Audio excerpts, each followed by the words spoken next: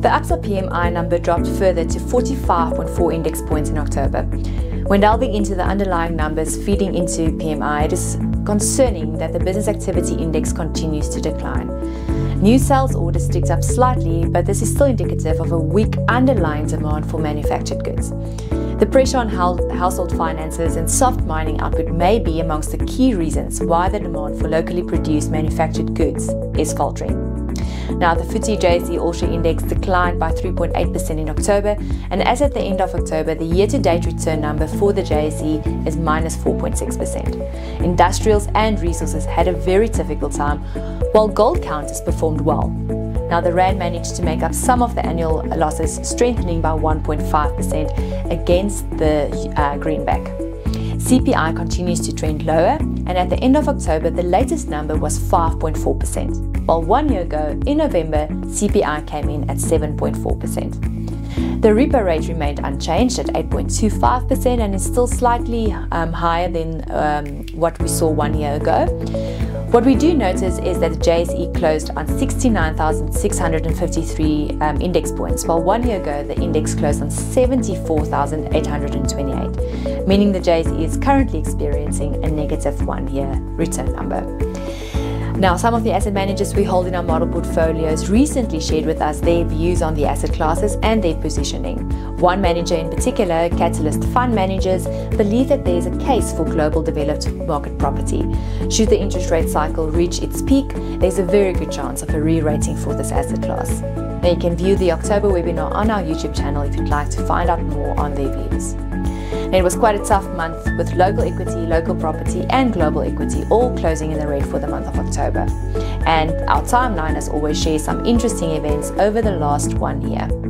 Now, a brief look at some financial planning components. This month we share a table which you as an advisor may find useful when dealing with clients who require their living annuities to be paid into foreign bank accounts. Take note, when is it allowed, when not? Given how many people have emigrated, it is quite important, or an important piece of information.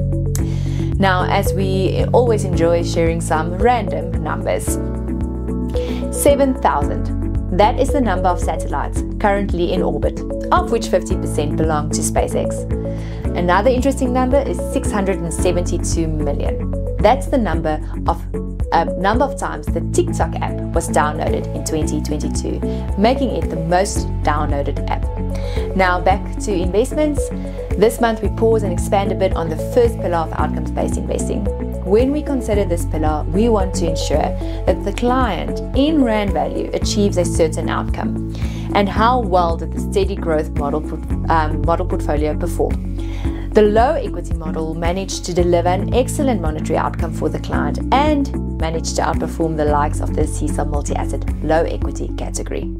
We highlight, as always, our model portfolio return numbers compared to their relevant CISA categories, and you'll notice on all of these graphs a 1 year number, but then with that the investment horizon number for the model, meaning if we deal with, for instance, the steady growth model portfolio, we will highlight the 1 year number as well as the rolling 3 year number. Now, the models have all managed to deliver exceptional returns and managed to beat the CISA categories or their relevant CISA categories over these investment periods. If you are meeting with your client and want to put the returns into perspective, then use our snapshot page. Here we look at, for instance, what the bond yields did and what money market yields currently offer. Now, the indices also provide some context so to understand what can be expected from some of the funds or models. And while some of the bank products on offer may give you a good 5-year fixed return of, let's say, 9.4%, we'd like to compare that to the stable income model portfolio. Not only does it offer liquidity, it's not fixed, but it also manages to return a very similar number over the last year. Now, get in touch if you would like to find out more about outcomes-based investing and how we enable, equip, and empower advisors to ensure that they reduce uncertainty for their clients' investment outcomes.